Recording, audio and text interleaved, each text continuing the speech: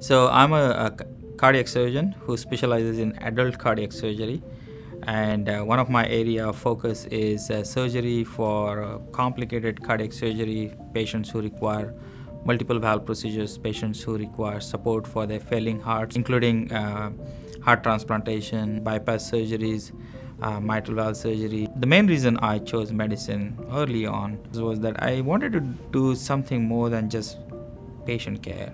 I wanted to think about changing the way we deliver healthcare. And I thought that service to the community is not just serving the patients and their families, but also to serve the community and serve the historical time period that we're living in. You want to leave behind a newer way of thinking for the next generations to come by.